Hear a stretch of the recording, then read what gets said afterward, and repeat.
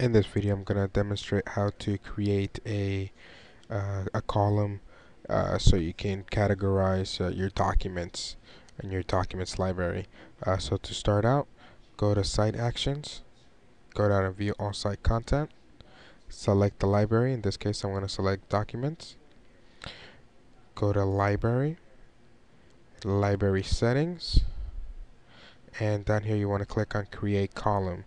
So if you want to, let's say, group certain documents into separate categories, the best thing that I could say is select a choice type, and then for column name, let's call it category, and then down here you want to put all your different choices.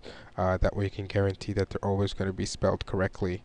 So for example, let's say if you have all your English documents or your math documents, um, social studies, and so on.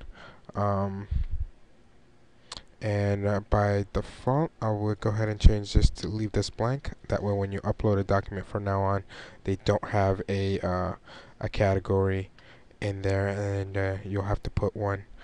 So if we go back to the documents library, you'll see that now there's a category column.